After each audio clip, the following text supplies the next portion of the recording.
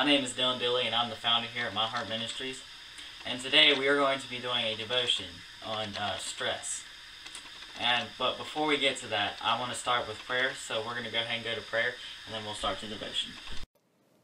Father God, I just want to thank you for the words you have for us in this devotion. And I just ask that anyone who is out there that is watching, God, that you would open their eyes and ears to see and hear what you want them to. In Jesus' glorious name I pray. Amen. Anyways, guys, get into the devotion. In life, we all get hit with forms of stress, whether it's at our workplace, at home, or at school. We all get hit by it. And even being a teenager, I've been hit with it a lot lately in my math class.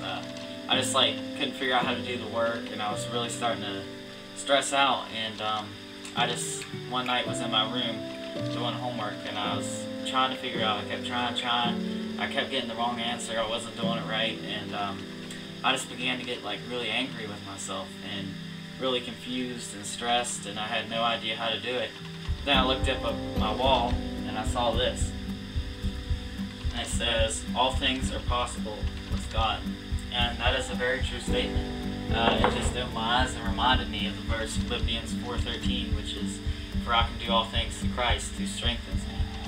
And just seeing that and just thinking, it's like, maybe I should pray over this. Maybe, not really maybe, but I knew praying over it would fix the situation. So I began to pray, and I was just asking God, give me the strength and wisdom to figure out this work, God, and just any way possible you could find to help me figure this out, God. You would just provide. And God always provides. He always provides. And it was almost immediately the thought popped in my head, go to YouTube.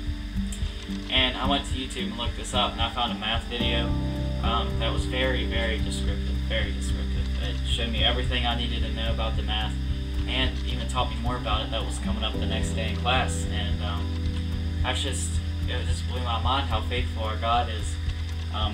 In the time that I was just doing math, God provided for me to figure out how to do it.